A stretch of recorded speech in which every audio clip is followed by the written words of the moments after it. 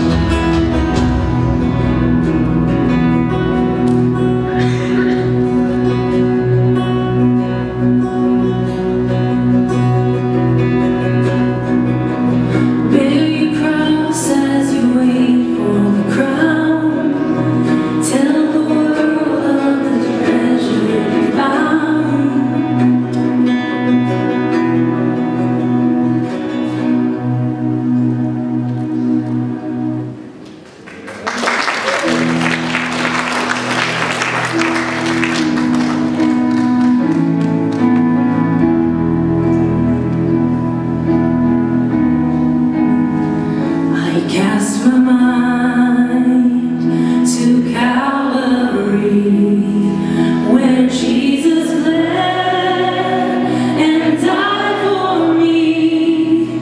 I see His wounds, His hands, His feet, my Savior on that cursed tree.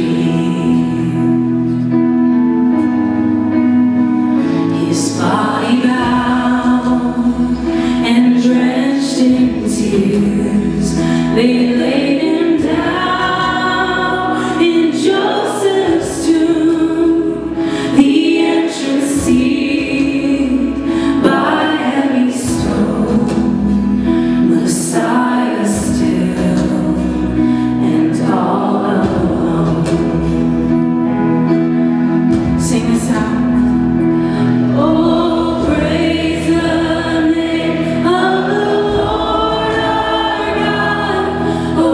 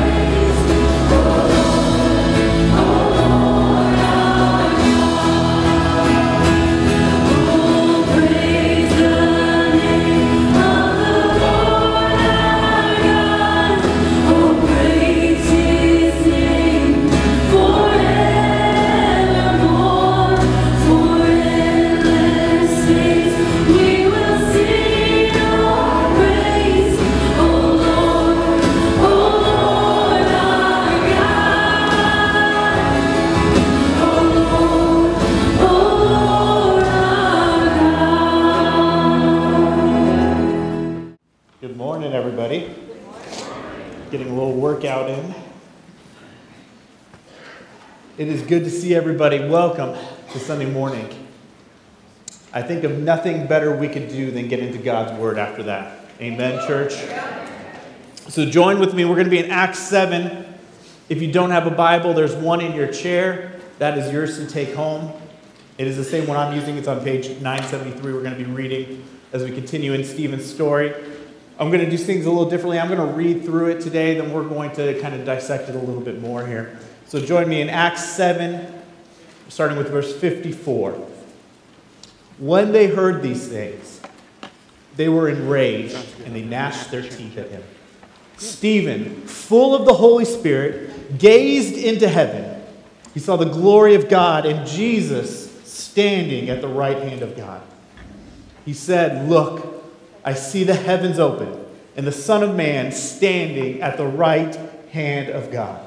They yelled at the top of their voices, covered their ears, and together rushed against him.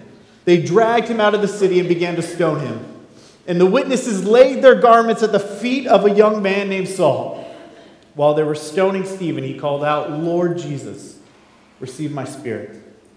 He knelt down and cried out with a loud voice, "Lord, do not hold this sin against them." And after saying this, he died. Let's pray. Lord, we thank you. We thank you that you are working. That not only you died for our sins, Lord, but we see through a man named Stephen that we have to be willing to sacrifice it all for you. We thank you.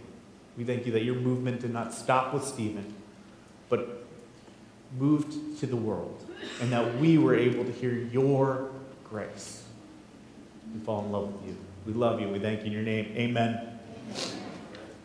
World War I, 4-year war. Everybody knows about it.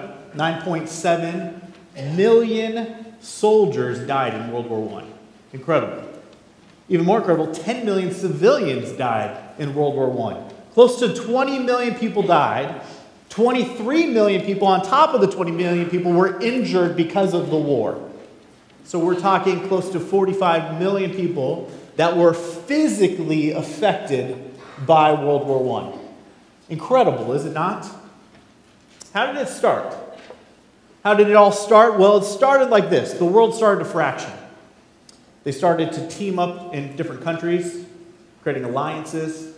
There was an arms race that started building. But really, they were at the brink of war, but they were not in war yet until what is aptly known as the shot heard around the world. Now, you may hear that phrase. There's actually two of these. There's the one that happens in the Revolutionary War, but there's one that the world kind of knows a little bit more that happened in World War I. A man named Archduke Ferdinand was in Bosnia on June 28th, 1914, and as he was trailing in a car, he gets killed by 6 assassins. Now, up until this point, war was just talked about. But really, what we could say is because of his murder, his assassination, that those 6 assassins did not just kill that man, but because of what they did, 20 million people lost their lives. Incredible, is it not? How one thing causes so much. As we look at Stephen's death today, know that this man did not die in vain. Instead, when Stephen dies, it is a turning point for the church. The church had been in Jerusalem for all of their existence at this point since Christ's death. And they continually reached out to Jews. Some of the Gentiles would come into play, but primarily the church was Jewish. But because of Stephen's death, the church scatters amongst the nations. And not only because they were running in fear, we'll see that later on Saul is actually going after them, who we get introduced to in this passage, but they're running for their lives. But as they're running, what are they doing? They're telling people about the gospel. God uses a terrible event to take his message to the world. And millions, now billions of lives are saved because of one man's murder. We say the shot heard around the world. Really, this is the shot that saved the world. Amen, church? The persecution of the church started with a warning. You guys remember this. If you've been with us, the church is blowing up, tens of thousands of people. They get arrested by the Jewish leadership, and they tell them, stop spreading the gospel, which Peter says, I can do nothing but spread the gospel. That's all I have in me, is to spread the gospel, because I know the saving grace of Jesus Christ. So they move on to a flogging.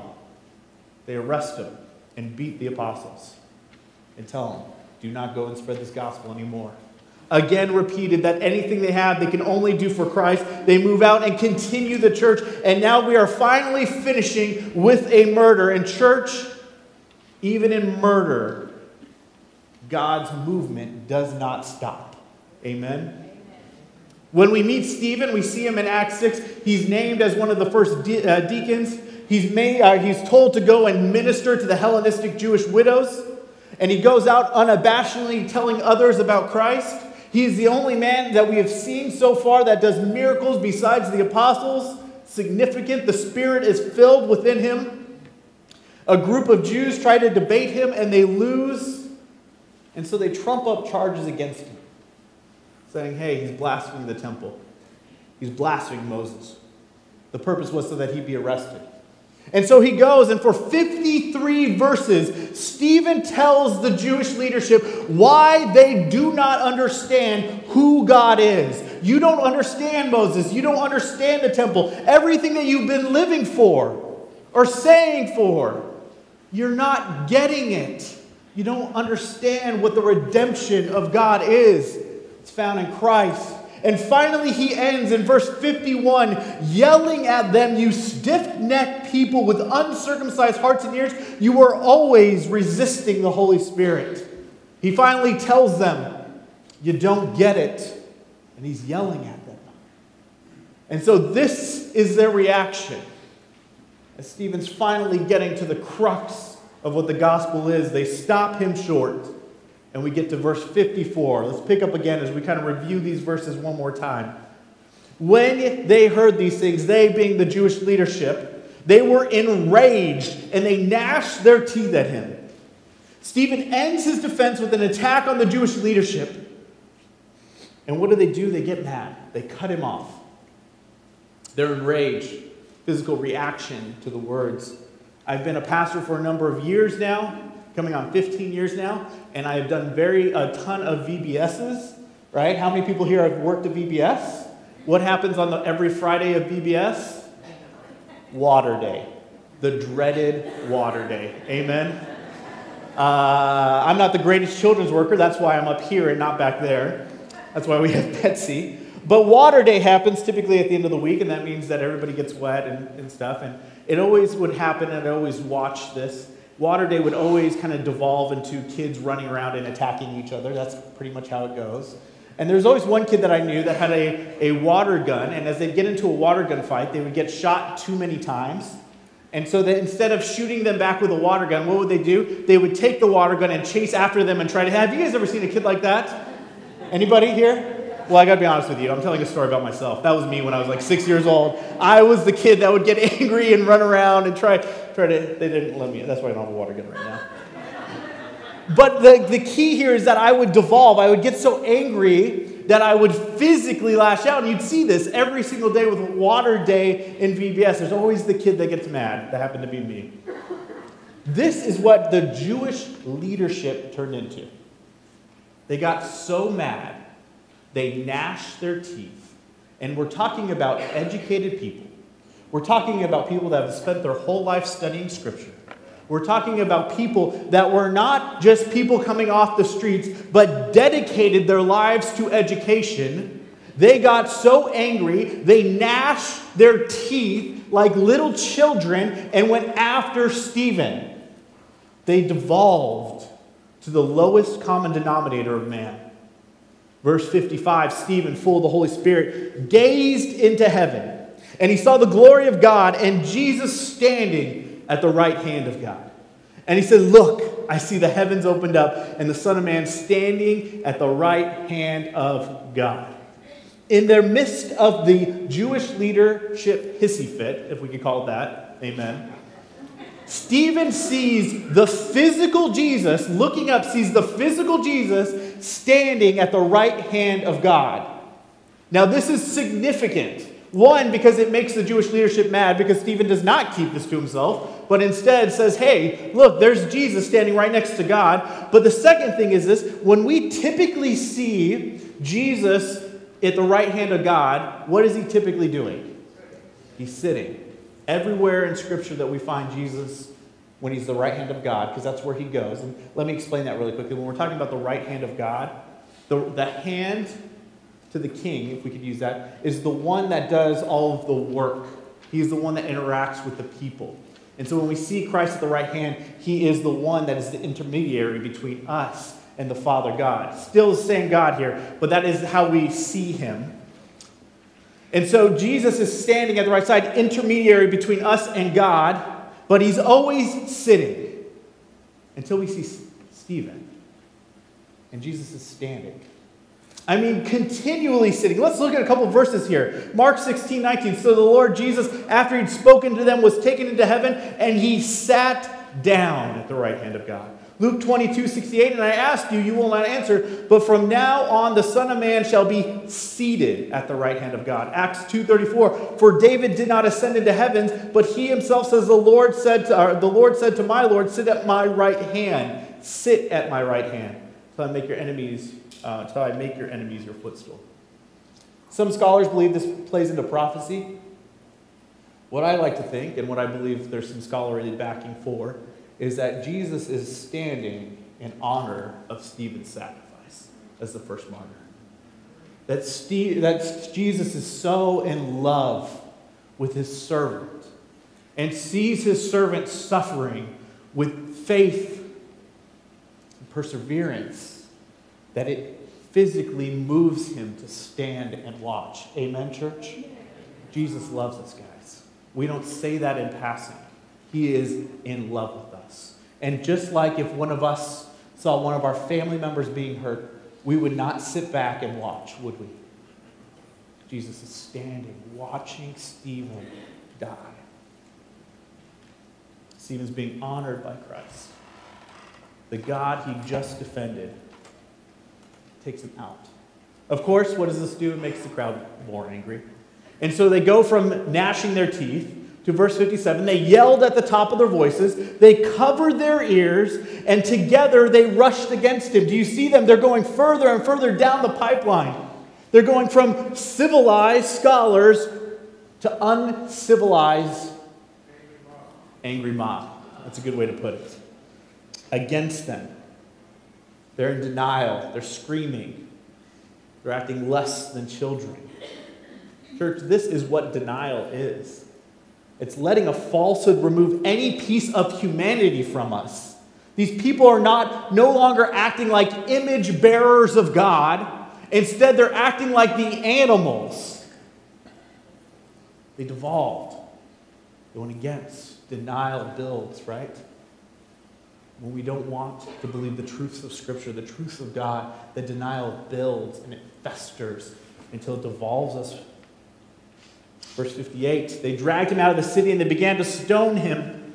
And the witnesses laid their garments at the feet of a young man named Saul. The religious leaders could send someone to death. They had that ability. We see that with Christ. But what you'll notice in Christ, there's a man named Pontius Pilate in this. See, Pontius Pilate was the Roman representative. We got to remember, Israel is not its own country at this point. They're ruled by the Romans. And so the Romans are overseeing them. So the Jewish leaders could technically give a death sentence, but it had to be approved by the Roman person that was in charge, the proconsul.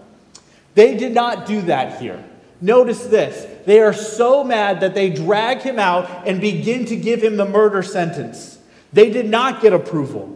They did not go through the proper conviction methods. Instead, they went from being Jewish leadership in charge of a government, or at least somewhat in charge of a government, to straight up murderers going against the law that they were said to protect. They devolved into murderers. The religious leaders in the crowd. They became worse than what they tried Stephen for. Why? Because they're in denial of what the truths of Scripture are. In denial of who God is. Verse 59, and let's continue on. While they were stoning Stephen, he called out, "Lord Jesus, receive my spirit." He knelt down and he cried out with a loud voice, "Lord, do not hold this sin against them." And after saying this, he died. Stephen's death mimics another death very closely, right? Christ. Very similar. He calls out to forgiveness, even though he is being murdered. What is he doing? He's calling out for forgiveness for the people. His mission was not over because he was getting rocks thrown at him. Instead, he still desperately wanted these people to know who Jesus Christ was. This man understands what this life is for. It is for God alone. See, we don't live for a preservation of life. We don't live for ourselves, but instead we live to preserve others' lives through Jesus Christ. It is the point of us being here. And if we have to die so that others know the gospel in church, let us die for that others to know the gospel. Amen? I know that's a tough one to say amen to. Saul agreed, chapter 8, verse 1. Saul agreed with putting them to death. And know this, that Stephen's death is not impactful enough. As if it's not impactful enough, we meet an accomplice to the murder, a man named Saul, a man that will eventually meet Jesus Christ on a road to Damascus, a man that will eventually write half of the New Testament, a man that will be known as the greatest missionary of all time. We meet him murdering one of God's first spokesmen. He's here. He sees the murder of Stephen, and not only that, he agrees with it. Accomplice to the first martyr. Let's quickly look at the big picture before we get to some details here. A couple key things to take away is that the Jewish leadership continually denied God, his prophets, and most importantly, his son. We see that through the defense. The church is about to move solemnly from Jewish to the Gentiles, which is important to know. And Stephen's death is definitely our first introduction to Saul, which is a big deal. Any one of those we could preach on. But we need to know this, that God is on the move with this murder. God's glory will be revealed through this martyrdom. And today, as we look at Stephen's reaction to his murder a little more closely, we're called to be under pressure like Stephen. Amen, church? We're called to go under the same persecution as Stephen. And although many of us it'll be unlikely that we die for our faith, we're still called to be under pressure. That's why we call this series our Under Pressure series. And so we should be prepared to be under pressure. So as we look at Stephen today, we're looking, because it's undeniable that Stephen had grace under pressure. Amen, church? And I'm not just talking about a good emotional feeling. I'm not just talking that he was like, hey, I feel good about this, I can do this. I'm talking about he had his eyes on Christ and on mission from the point of the persecution all the way through his death. And I would like to have that same. So today we're going to be looking at 3 actions of a person with grace under pressure. What does that look like for us to be the same, to have grace under pressure? The first one is this. To achieve grace under pressure, we need to look up. Verse 55, Stephen, full of the Holy Spirit, gazed into heaven. He saw the glory of God and Jesus standing at the right hand of God. He looks up. When struggles come, he didn't look into himself. He didn't try to run away. He didn't try to figure out how to get past this on his own. But what does he do, church? He looks up. He looks to God. When Andrea and I first got married, we thought, hey, we're not going to have kids, which we eventually did. But at that point, we decided not to. So we got dogs. And we rescued 2 dogs, very big dogs, because we didn't know what we were doing. And so we get these... And the first dog we rescued was this 90-pound dog. It was big. That small dog? It's a big old dog. And he was young, 6 months old, and he had a bunch of energy. And so when we rescued him, he was trained under the people that rescued him. And they told us to get this little mouth harness. And it wasn't a muzzle. We weren't mean. It was like one of the things that strap around their nose, real light. It weighed about 2 ounces, right? Head harness. That's what it is. I don't know. Fake muzzle thing is what I like to call it. And so they told us to get this, and we did. But we didn't like it, so we got him a chest harness. I'm going somewhere with this, guys. And so they told us, hey, hook in the leash and go walk him. When we put him on the chest harness, he went crazy. He did not, and I'm not disciplined enough to train a dog. He would run and he would pull me, right? Because he was strong. And so he'd run out of control. So we brought the dog back to the rescue, and we said, we don't know what to do. He won't go with us. So we said, use the face harness thing. And so we said, but it's not going to control him. We can't control him with the harness. This one has no control. And so they showed us that when it attached to the face harness, it wasn't about pulling the dog's neck or anything. It was about bringing the dog to look up. And when he looked up, he was in obedience to us. So when he would go out and he would try to run away from us, it was a simple pull up and he could look at us and obey, right? It was a way of controlling him. It was a way that we could walk with our dog. And people, when we're walking through the messiness of life, oftentimes we put the chest harness on and believe that we can control it. When in reality, we need our face harness to push us up. Amen? When things start struggling, when things become difficult, our natural reaction, instead of running away from our God, should be to look up and to see Him, to see His glory, to see His wonder. Notice Stephen's first response to imminent death, and he knows it's coming. He looks to the heavens.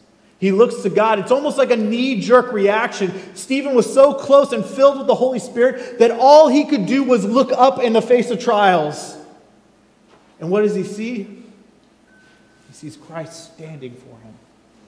He sees Christ in awe of him, waiting for him, reassuring him. Church, when we are filled with the Spirit, when we actively consume ourselves with God, we'll be reassured by our God. Amen, church?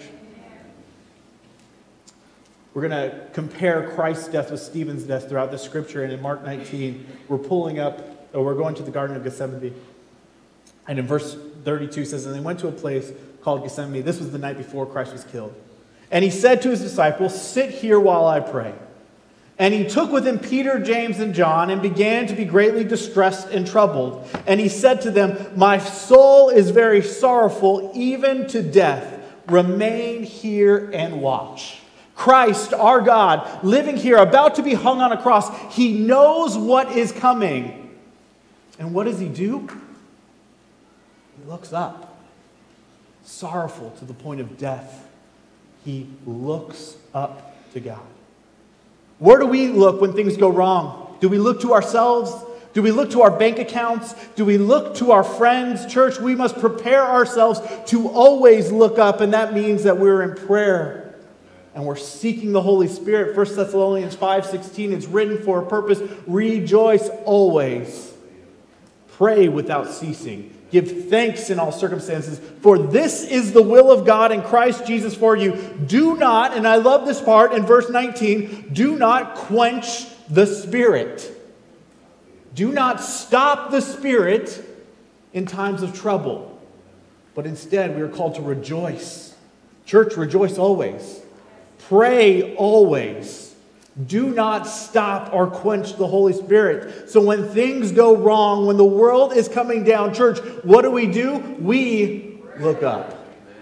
We look up to our Savior. We look up to the lights going out. Yeah, apparently. Second thing we see here, first one is that we look up under pressure. Second one is this, that we call out. In verse 59, while they were stoning Stephen. Let's just take a second there. While the people were grabbing large rocks and hurling them at this man, Stephen calls out, Lord Jesus, receive my spirit. In the midst of being killed with large rocks, Stephen looks up and he calls out to his God. In third grade, I was at a swim party at a friend's house. One thing you should know about me is that I am a terrible swimmer. I know, that's sad. I swim like a rock, and I was at a friend's house, and at this point I was even a worse swimmer than I am now. Not much worse. And as I was swimming, there were about 6 or 7 kids. We were all swimming around. One of the kids had a giant tube, and he jumped in the pool. And he jumped and did not see me, and he kind of landed on me, and his tube was under me. Now, I'm really good at one thing, panicking under pressure. And so what did I do in 3rd grade as this kid jumped on me with the tube? I started panicking. I started flailing. Now, I was under the water, and I was trying desperately to call out for somebody, right? Has anybody had a similar experience to this, where you're trying to desperately call out, and I could not call out. I could not say it. They could not hear me. All I was doing was flailing underwater until finally the mom of the kid pulled me out of the water, and it took me a while to come down from this. I started panicking. I could not be heard until I was finally saved. Some of us feel like we're drowning. And as we're drowning, we're doing what we should be doing, is calling out.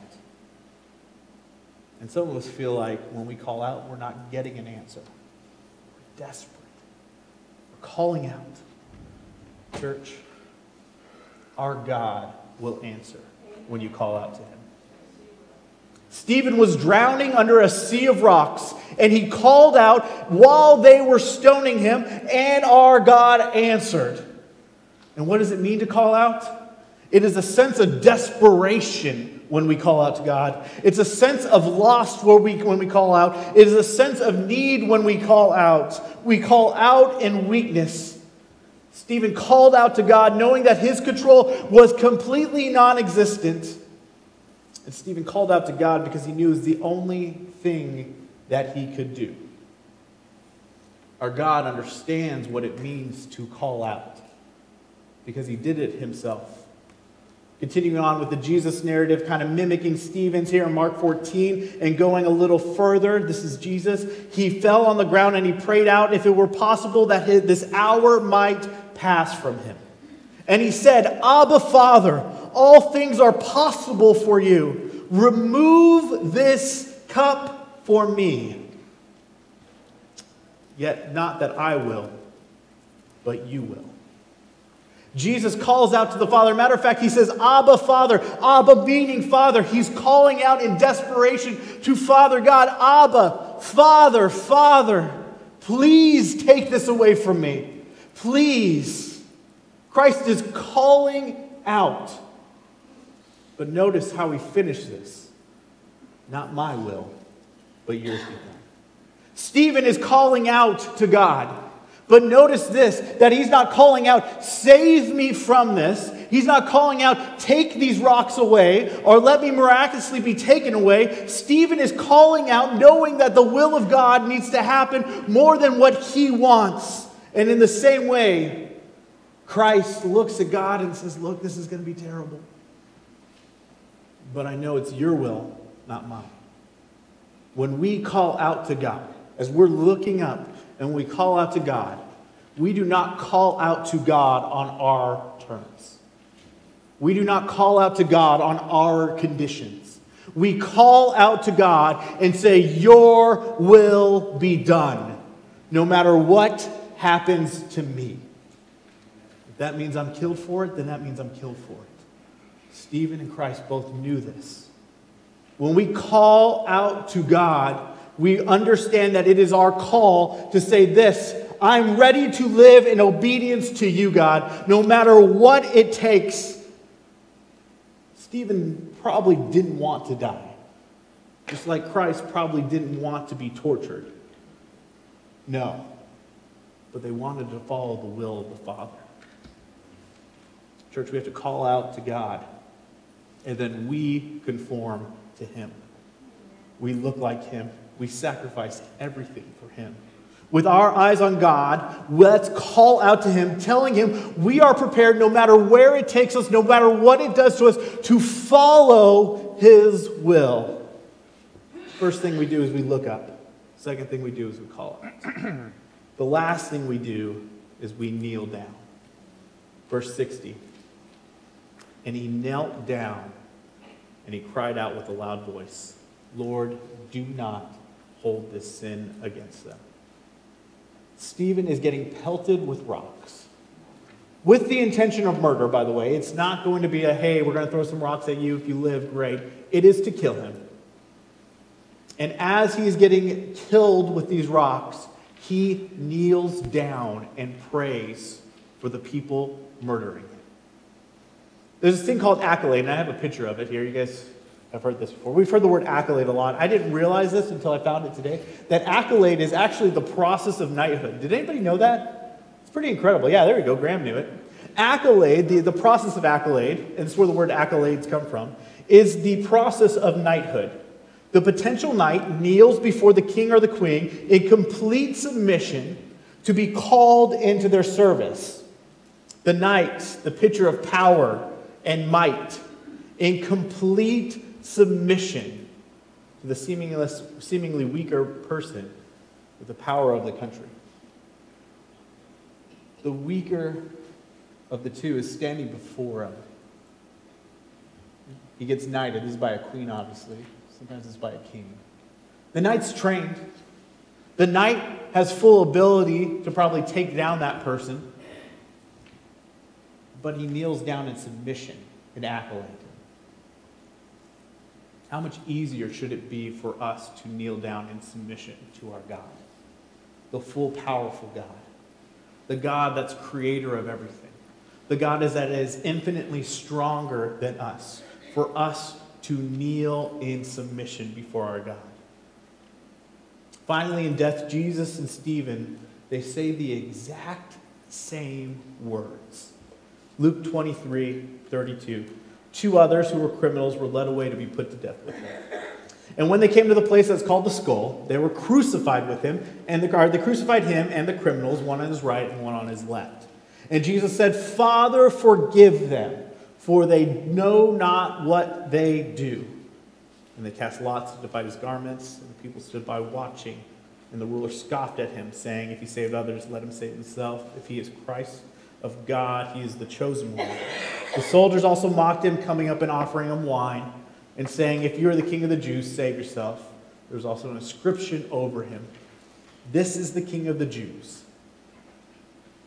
Jesus being mocked, tortured, and eventually killed. What does he say? "Father, forgive them, for they know not what they do." Stephen being mocked, being killed, then being angry. What does he say? "Lord, do not hold their sin against them." Jesus and Stephen both knelt down to the will of God and to the mission of his people. Stephen had a mission and a love for man. Jesus had a mission and a love for man, and neither of them ceased when they were getting persecuted. Church, we're going to be here and call ourselves Christians. We need to have a mission and a love for man. That means that our end goal is to show that love through our mission. This means that we cannot let petty anger, frustrations, selfishness hold us back from the mission to tell others about the salvation of Jesus Christ. These men being pelted, being hung on a tree, still told others about the salvation that only comes through Jesus Christ. They prayed for them that the sin not be held against them. To be forgiven. This leads us to one of the scariest, because forgiveness is so important. Stephen in his death prayed for forgiveness. This leads us to one of the scariest verses in Scripture. It's at the end of the Lord's Prayer. And typically, even this morning as I was reading the Lord's Prayer, I skip this section because it doesn't make me feel good. But in Matthew 6, at the end of Jesus' prayer, it says this: "For if you forgive others their trespasses, your heavenly Father will also forgive you." That's wonderful, isn't it? Let's go on. "But if you do not forgive others their trespasses, neither will your Father forgive your trespasses." Church, Stephen is calling forgiveness out on his murderers. Talk about kneeling down to the submission, having submission to God. So much so that he knew that forgiveness was the cornerstone of our faith. And clearly, Jesus clearly states that if we do not forgive others, we will not be forgiven. Let's say that again.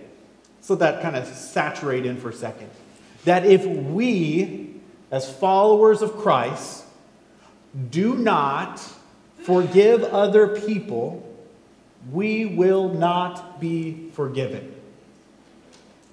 It sends a shiver down my spine every time I read it. And even more so when I say it. This is severe and this is purposeful. No, this will not change your salvation. He's not saying that if you do not forgive others, you will not receive the grace of Jesus Christ. That's not what he's saying here. So we need to get that out of the way. But it is severe, and it does affect, when we do not forgive others, our relationship with God. What was Stephen? Stephen was full of the Spirit. And being full of the Spirit, the byproduct was this, that in his death, he forgave the people killing him. And that's why he was able to see Christ standing on the right hand of the throne. Guys, if we want a relationship with God that surpasses everything, we must live in forgiveness. Why is it so severe? Because if we get caught up in our pettiness or lack of forgiveness, then we stifle the mission that God has put us on. The car has a purpose, right? We all have those. A car has a purpose, but if you do not change the oil in the car, then at some point the car loses its purpose. Amen, church? Because it stops working. I'm not saying that from personal experience. I'll let you guys glean that from your own. But if we as Christians, our engine is running and we are not changing the oil continually with forgiveness, at some point the engine stops and the mission does not go forward. Anger and a lack of forgiveness is the old oil that stops our mission from going forward. It ruins our testimony of Christ. It's a festering wound that disables the entire person. This is a distraction to what God has called us to, telling others about his saving grace. But Stephen knelt down. And if Christ wasn't nailed to a cross, I'm sure we would see him physically also kneeling down. Stephen forgave the people throwing rocks at him. Jesus forgave the people nailing him to the tree. Kneeling down is an act of submission. In church, we're called to submit. We're called to kneel down to the mission of Christ.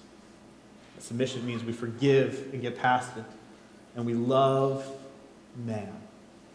So much so that we're willing to do anything so that they know Jesus Christ. Stephen was killed for Christ, and Christ was killed for us. And as we get to the end, and the band comes up and leads us into another, I'm sure, incredible time of worship. When we're looking at the will of God, sometimes we get caught up in the trees, and we don't see the forest. Amen? We're desperate. We're lonely. We're hurt. We're confused. And at this point, the church was desperate. Probably lonely. They're hurt. They're probably confused. But eventually, because of this, the message of the gospel would spread throughout the world. A hurt, lonely, and confused world. They soon would be hunted. They soon would be jailed. And they soon will also be killed. And at the break of World War I, a man named Isaac Rosenberg wrote the following poem called On Receiving News of War. The snow is a strange white word. No ice or frost have asked or bud or bird for winter's cost. Yet ice and frost and snow from earth to sky, the summer land doth know, no man knows why. In all men's heart it is, some spirit old, hath turned with malign kiss our lives to mold. Red fangs have torn his faith. God's blood is shed. He mourns from his lone place, his children dead. O ancient crimson curse, corrode, consume.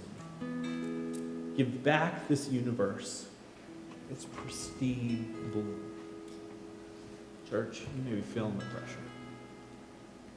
You may be feeling like it's the ultimate pressure. The world's bogging you down. It's taking you out. And it's in this moment that we look up. We call out and we kneel down knowing that God is in control. And that through Jesus Christ, this world is not just made better, but instead this universe is brought back to its pristine bloom. Let's pray. Lord, we thank you. We thank you for your grace and your salvation. Lord, as we look at Stephen's salvation, we know that although we are spiritually saved, although we are living with eternity to you, Lord, it doesn't mean that our physical will not be attacked. That means that we won't be, it doesn't mean we won't be attacked on this earth, Lord. And so we do. We look up to you. We call out to you. And as Napa Valley Life Church, Lord, we kneel down before you.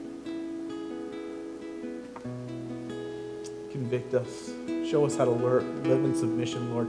Give us a faith like Stephen's, willing to do whatever it is for your will. As we're taking a time of getting back into worship, I want you guys to pray. Before we get into worship, before we get into it, this is your time. Maybe it's been a long time since you've called out to God. Maybe it's a long time since you've even looked up at God. And you're desperate to see Christ standing. This is the time to call out to him. This is the time to confess, to give whatever it is on you to him. If you need help doing that, I'm going to have our prayer counselors come up, and during this first song, you guys can pray with us. Maybe this is your time, first time in church in a long time, and you don't know what it is to be a Christian. You've heard the words, you think maybe it's to go to church or any of that, but you want the life-saving joy. You want to know who Christ is. If you're even confused about that, come up and talk to me. I would love to share that with you. But as we get into this time, let this be your offering to God. Lord, we love you and we thank you. You are truly wonderful. In your precious name, amen.